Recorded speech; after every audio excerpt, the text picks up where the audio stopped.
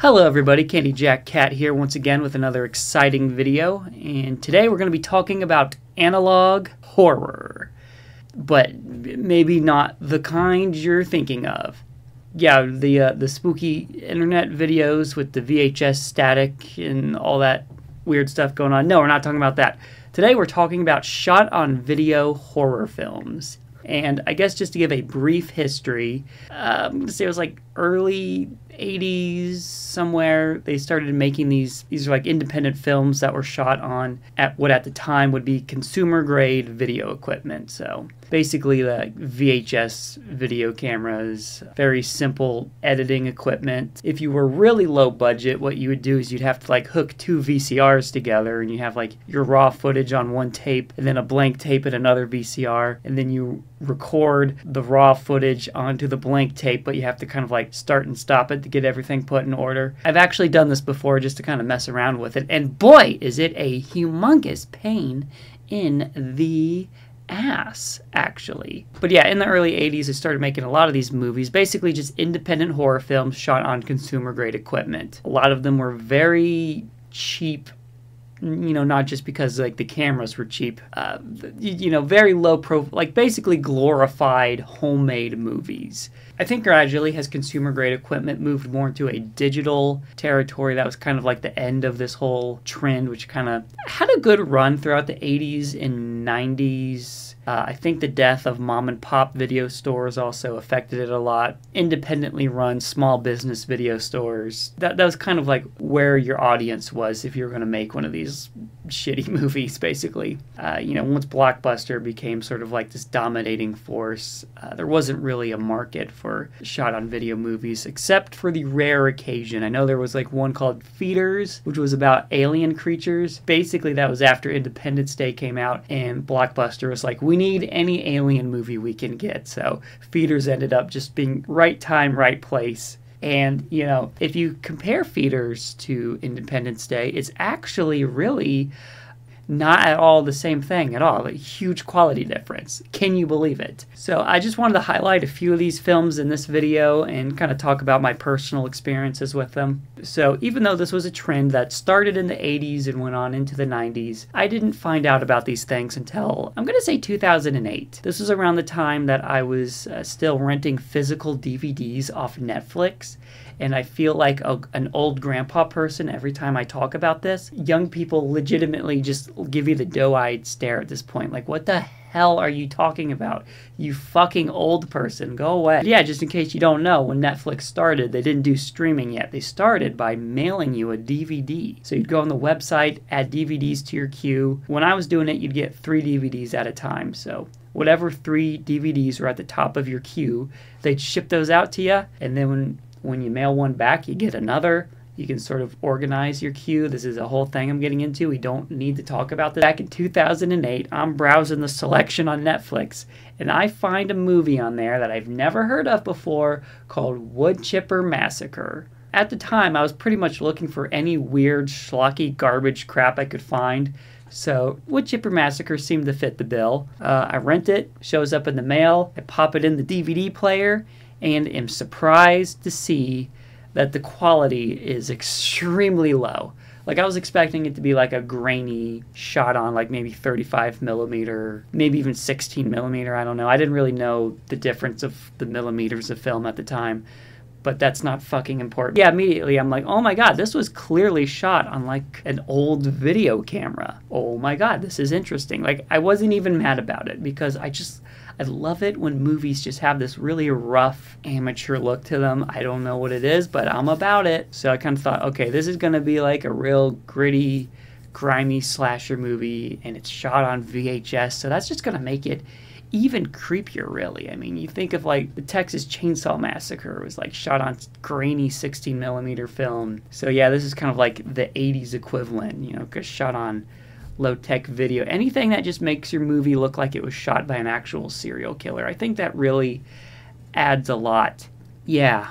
But funny enough, the movie ends up being nothing like what I was expecting. I think a better way to describe it is it's less gritty slasher movie and more well, it's been described as like the Brady Bunch meets Texas Chainsaw Massacre, and I guess that's kind of not wrong. I would compare it probably more to a movie called Little Shop of Horrors. I'm sure most of you have heard of the musical version. I think that came out in the 80s, but in the 60s, I'm more referring to the original black and white 60s version. The original Little Shop of Horrors was a movie that was like had this like really corny sense of humor. Like it was not taking itself seriously at all. It was meant to be kind of just a joke. Corny sense of humor, not a ton of creepy, gritty, gory stuff.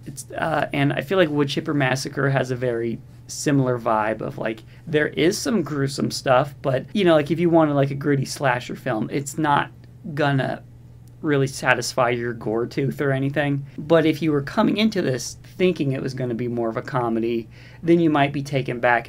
There's actually a decent amount of gore considering that. So what's the premise of this movie? I guess I should get into that. So basically, like, there's these 3 kids. I just kicked my table. So this dad's going on a business trip, and he's leaving his 3 kids alone for the weekend, but just kidding. He's not leaving them alone. He's getting them a babysitter. He's getting their Aunt Tess. Aunt Tess, huge bitch. She's just one of those people, everything's a sin. Heavy metal music is devil worship. Horror movies turn you into serial killers. Just any form of fun, it's a sin. Don't do it. So she's basically ruining the kid's whole weekend. And the funny thing about this to me is like it seems really over the top. Like this lady is really overacting. The reality is I actually don't think she is, because I've met people exactly like this. Just irritable, bitchy people, no fun allowed, and this is like dead on how they act. 0% exaggerating. So I guess I can talk a little bit about the kids. So first you got oldest kid. Don't remember their names, because I took notes, but I didn't do a good job taking notes, and that's an important thing to remember. But the oldest kid, he's like probably, I guess he's supposed to be like a teenager. It's actually, he's played by the director of the film, John McBride, and I guess that's all I have to say about him. You got Denise. I did write her name down because I wanted to make comment about, she has some of the best facial reactions. Her acting is maybe a little bit over the top, like maybe she could have toned down it a little bit, but when she's not talking and she's just giving facial reactions, like there's actually some really funny stuff there. Like there's a part where there's like a conflict going on and it's just like her looking back and forth. Really good, like little goofy reaction, so, you know, good for her. Then I think the youngest kid was Tom, maybe? Guys, I don't remember their fucking name. He's a nerd kid with giant glasses that was socially acceptable in the 80s. He's kind of important in terms of pushing the plot forward because he orders a mail order Rambo hunting knife or some shit. It's like a big deal. And the knife eventually shows up, you know, while they're being watched by the aunt. He's all excited. He runs out, grabs the knife. I don't know what he was thinking. Like, this aunt has been a buzzkill about everything. He should have, like, snuck the knife into the house anyway without her noticing. But instead, he rushes it into the house, right into the kitchen, opens it. He's like, wow. And then the aunt's like, what the heck is that, by golly? And he's just like, it's my Rambo hunting knife. Like, he's just flaunting it. Like, what'd you think was going to happen? Well, it turns out what happens is she's like, give that to me. I'm going to throw it out. We're getting rid of that. And he's just like, no. So she ends up grabbing the knife, trying to pull it away from him, but he's trying to pull it back. And this eventually leads to her yanking the knife out of his hands, and then she stabs herself. She does die from the stab wounds, which means we now have a murder on our hands. This is where things get really juicy here, guys. So the kids have to have a good long talk about, like, what are we going to do about this? I feel like this does qualify as an accident. They probably would have been fine to just call the police. But no, we're going to chop her up with a chainsaw, put her in the freezer, and then grind her up in the wood chipper. And that is why this is called Woodchipper Massacre, in case you didn't know. It's actually, like, interesting, the whole process. Like, why did they freeze her first? Well, you can't put soft things in the wood chipper because it'll gum up the blade, so they had to freeze the meat, which is why they had to, like, chop her up first so they could fit her in the freezer. And, you know, there's a little bit of gruesome visuals when they're, like, you know, wrapping up her chopped up meat bits. And if you could just, like, let the absurdity sink in, like, they're not, like, acting disturbed or shocked, maybe a little grossed out, but it's like there's mainly just like goofy banter going on between them, like Brady Bunch like dialogue. It's ridiculous. And then you get to the part where they're just like taking all these meat chunks after they're for good and frozen and dropping them in the wood chipper. And the oldest brother picks up her head, and he's holding it so that he's clearly staring at the face. And I'm just like, I was very young when I first watched this movie, so you don't think about this stuff, but recently overthinking it as an adult, as you do, I'm just like, God, that would be such a gut-wrenching thing. Staring at a severed head of a relative, even if they're a huge bitch. Just like, what a horrifying thing. Anyway, in the wood chipper you go. This is a fun watch. Highly recommend. I think you can watch it on Tubi right now. It's also on YouTube. I found a version that changed some of the music in one part, which probably for like a copyright reason, I don't know, but that's kind of like weird to me. Anyway, it's currently on Tubi. You can just watch it there, I guess. Might be a bit slow for some people. Maybe the overacting can be a little obnoxious, but if Woodchipper Massacre does not fancy your I don't really know what I was trying to say there. So the next movie.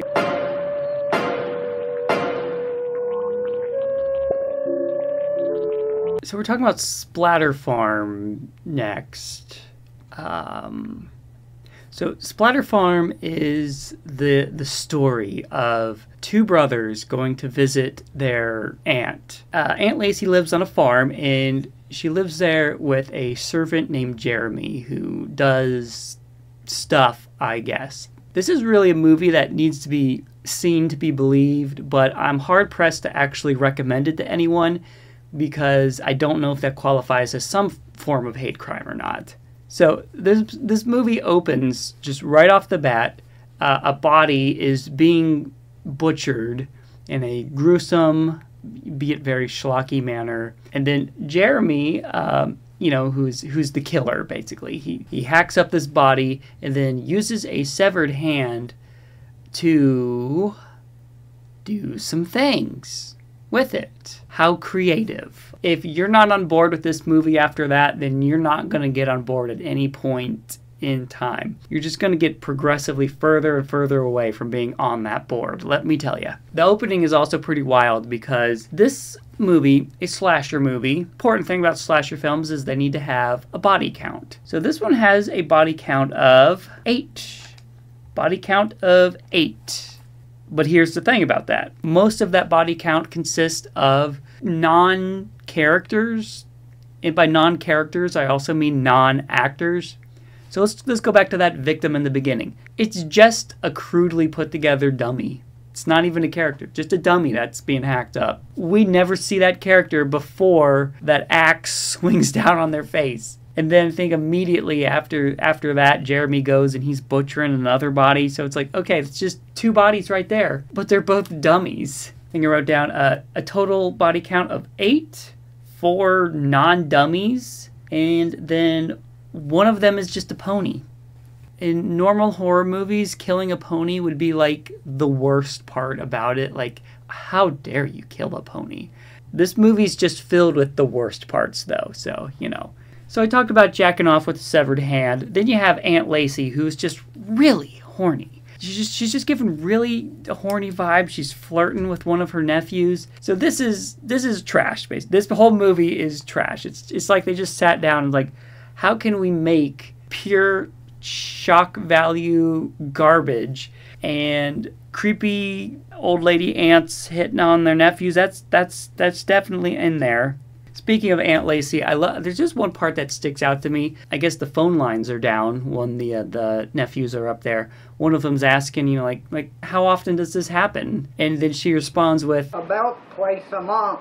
About twice a month. Like, her line delivery just kills me. It's just hilarious. Clearly, this lady is not a professional actor at all. This is just, I think it was the grandmother of one of the kids making. This movie was made by 18-year-old kids, so I know 18's not, they're not kids, but fuck off, you know what I mean. I think it was the grandmother of one of the guys making the movie. She didn't have to do any of this shit, and the fact that she is in this movie as much as she is, saying as many lines as she is, what a trooper, honestly. So yeah, her acting's not exactly great, but she's in there. She's doing it. Just gonna get a little clap there. Right on. Awesome. You gotta love and appreciate relatives that are willing to put up with your bullshit. I know I've definitely had, family members that put up with some nonsense from me. Anyway, there's a part where this woodsman gets his head cut off, and then guess what Jeremy does with it? And what a wild scene. So he chops the woodsman's head off, this woodsman being one of the few live actors in this movie. But anyway, the woodsman gets his head cut off, then it shows like the neck stump, and he's like, the woodsman is grabbing at the neck stump, like just spasming. But there's no blood squirting out, and it just feels like there should be. Like, it just feels off. There needs to be some blood squirting. But then, you know, the head, which looks nothing like the actor, hits the ground, and then they squirt blood on it. So it's like, okay, blood is squirting, but they're not showing it coming out of the neck. And that's such an easy effect to do, guys. I know that this movie was basically made out of necessity. It was like spend as little money as possible. I literally think it was like $100 is what they spent on this. I don't know what that would be adjusted for inflation, but maybe they just didn't have the blood. I don't know. I don't know why I'm picking apart a scene that ends with a severed head getting used for things, but here we are. So there's just a series of weird schlocky things going on for a while, not much of a plot, until the brothers find something very disturbing in one of the barns. A rubber boot filled with red syrup. Truly horrifying. So obviously it's supposed to be like a severed foot, I guess, and that kind of sets things in motion of them figuring out that probably like a serial killer, probably that creepy kid that's doing all the chores around the house, right? And once they start poking their nose in places, I think that kind of leads to, you know, stuff happening a lot quicker. By that I mean them getting killed off, because Jeremy can't have no witnesses. I mean, they were going to get killed, obviously. I think that was always sort of part of the plan. If you choose to watch Splatter Farm, you can also find this one on YouTube currently. I think it's like a cut version. It doesn't cut out any of the horrific content. It just sort of cuts some of the pacing to be a little bit better. So it's like I think it's like around a 40-minute cut or something. So if you can find that and you want to subject yourself to that, the fuck is wrong with you? All right, I think we're gonna need a little bit of a palate cleanser after that. So I got one more movie to talk about. Tim Ritter's Truth or Dare, A Critical Madness. So I found out this one is actually based on a short film that I guess Tim Ritter also did. So that's neat, pretty decent. You can find the short film on YouTube. We're gonna be getting into the feature-length version though. I feel like this might be one of the more popular shot on video films. Past few years I've gone to a convention in Lexington, Kentucky called Scarefest, and there's this guy that makes these neat little like custom-made figurines of different horror movie characters, and one of the ones that he does is the slasher from this movie. I think it was like $40, so not bad for like this custom-made thing, and I can now proudly say I have a shot on video slasher villain on my toy collection shelf. So, you know, I'm not trying to, you know, flex or anything, but, you know, it's pretty rad. Anyway, so what's this movie about? Basically, Mike Straub is, I guess, kind of a successful businessman type. He's got everything in the world, you know, got a nice house, beautiful wife, decent job, whatever. But then it turns out that the wife is cheating on him, and then she kicks him out of the house. I don't know, is that how that works? Because it kind of looks like he's the breadwinner in this situation, so it seems odd that she would kick him out of the house. I don't know. I've never really been in this situation before. But after that, he's just kind of like going for a drive, and he's like having these flashbacks. He's sort of like gradually realizing that there was a lot of clues and hints that the wife was cheating on him. And it's kind of, for a very low budget movie, it's pretty artfully done. I don't know. It's kind of neat the way they do it. It's cutting back and forth through the flashbacks, and like they'll keep going back to a flashback, but show a little bit more detail. Like he walks in on the wife on the phone, and she's just like, oh, I gotta call you back. And he's like, who is that? Oh, it's the wrong number or whatever. And then they'll cut back to that clip, but it shows a little bit more of the conversation. It's interesting, just kind of like showing his gradual realization of what was going on this whole time. I do have to mention, Tim Ritter also did another movie called Killing Spree, which also deals with some marital issues in that film. You okay, Tim Ritter? Is there an issue? Is there an issue going on? I mean, I know these movies were made decades ago, so I guess it's not really relevant anymore, but yeah. They do kind of try to maybe humanize it a little bit. It's not just like she's a cheating hoe or something. Like there's an aspect of like she's kind of like bored and the husband wasn't letting her work initially, but then in the flashbacks it's revealed that he was gonna let her work because anything that makes her happy, that's all that matters. But I guess it was too late by that point and she had already sort of gotten involved with this other guy. So there's like it's not one dimensional. They try to make it a little more complex, which is for one of these kind of movies pretty darn impressive. So Mike Straub ends up having another kind of flashback, you know, apart from the cheating stuff. He has a flashback to his childhood, and this is kind of an interesting scene. It's actually a little spooky, maybe, just the way it's done. It's like him as a kid playing truth or dare with some of the other kids, and they're daring him to cut his arm with a razor, and he does it. I don't know if this was the director's intention, but to me this implies maybe Mike has an issue with trying to get validation. Like he wants the other kids to like him, so he'll do anything in Truth or Dare. He'll cut his wrist open with a razor. And you know, you look at his life as an adult and it's like he has a good job, hot wife, you know, all that shit. Like he's maybe trying to get validation from his peers, from society. And then when that crumbles, it sends him into a state of madness, you know. Once he realizes that he wasn't good enough for his wife, he just can't handle it. So that's kind of an interpretation I was picking up from this movie. Again, I don't know if that was the intention or not, but it's certainly interesting. Anything where a movie gives you something to sort of think about, I think that's, you know, good, even for a schlock fest like this. So that ends up leading into him picking up a random woman off the street, and they go camping. And once again, they start playing Truth or Dare. And this lady starts, you know, daring Mike to do all these horrible things. Cut his chest open, rip his tongue off, cut his finger off. You know, it gets pretty wild pretty fast. You know, he dares her to rip her eye out, and she ends up doing that. This is actually a really creepy scene, in my opinion. Like, it's actually really well done. This scene is basically what most of the short film consists of, but they do it a lot better in the feature-length film, which is nice to see. But yeah, it's just a really creepy vibe, and eventually it's revealed that the other woman was never there. He's just hallucinating, which is your first real hint that this guy is not mentally well. And he ends up being found, brought to a hospital. They fix him up and obviously send him to an institution because, again, he's not great in the head. And then after so many years, he is released because I can't remember if it was because they were running out of space or what the deal was, but either way, he was deemed fit to be released back in society. Issue.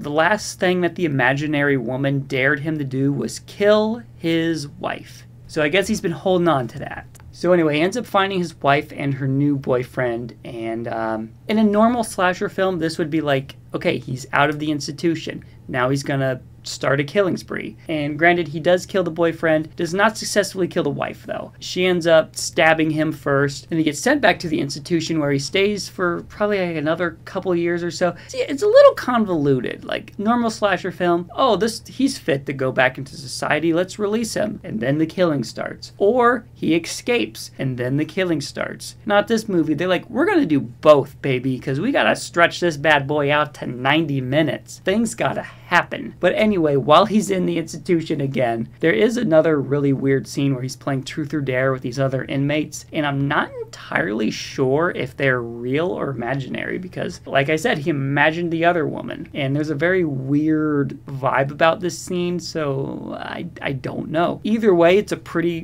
good scene. You know, he dares one guy to cut off his arm and another guy to put a grenade in his head. I don't know how he snuck these things into. I guess he's just maybe doing it prison style. I'm not going to elaborate on that because I think after talking about Splatter Farm, I don't have to talk about any more things of an uncomfortable nature. So anyway, he's dared to cut his face off and he, you know, starts going at it. So he gets some disfigurement during this, which leads to him eventually making a copper mask. I guess they let inmates make copper masks in like a welding shop or whatever. This is news to me. But either way, it's a pretty creepy looking mask, and once he has that mask on, I think it pretty much stays on the rest of the movie. So yeah, after that, he does escape again. He kills one of the guards or whatever. I feel like it should be a little harder to escape a mental institution, but whatever. It's fine. After that, we get like the real killing spree. You know, Mike Straub is like crashing cars, lighting guys on fire. Pretty decent effects work with like an exploding car and a guy with like a full body burn stunt. Like he is on fire. Like there's some legit stunt work going on here. And then he takes out a machine gun and he's blasting people away. There's a part where he's like driving his car and he sticks a chainsaw out the window and cuts this kid across the face. Gnarly, dude. It's just bloodshed up the ass. Kind of like there's a bit of a slow start to get this movie going. So it's like, you know, once he's officially out, we gotta get that body count going. We ain't messing around no more. And while old Mike Straub is, you know, killing all these people, he's basically making his way to his wife. Because once again, that's the main goal. He's got to kill his wife. He was dared to do it. And he finally gets to his wife's house, and he crashes into these garbage cans. And then this old lady comes out of her house and starts bitching him out for it. And this is actually a really hilarious scene because he's just like taking out weapon after weapon out of his car. He's not even looking at the old lady. He's just like looking at his wife's house, looks back into the car, grabs like a chainsaw and like hooks it onto this like thing on his belt. He's putting all these different weapons. Like he is gearing up. It's almost like a Looney Tunes gag. Just like taking all this shit out of his car. And I think the last thing he gets is like a mace. And he does eventually use that to smack the old lady in the face. The movie has some legitimately creepy moments. It also has some good humorous moments. Out of the 3 movies I've talked about in this video, I would probably recommend this one the most, just because it's the most fun. Woodchipper Massacre can be a little slow at times. Splatter Farm is like, I just can't in good conscience recommend that to anyone. If you're really good at handling shock content and, you know, triggers don't get you so bad, then, you know, go for it. But yeah, overall, I really love these just like super low budget shot on video garbage. I mean, I keep calling it garbage, but to me it's gold. I love this stuff, and I could probably do a whole series of videos talking about more of these films. There's a ton of them. I actually bought a book called Analog Nightmares, which is basically just a big thick book that documents a bunch of these films. It covers a pretty broad spectrum of the history of these films. I'm an indie filmmaker myself, so I appreciate films that are made on a lower budget with lower resources. It's just kind of inspiring to think they did all this, so can I. So check out some shot on video horror movies. Guess that's the end of this video. I'll see you in the next one. Don't forget to like, comment, and subscribe because I have to be a proper YouTuber and remind you to do these things.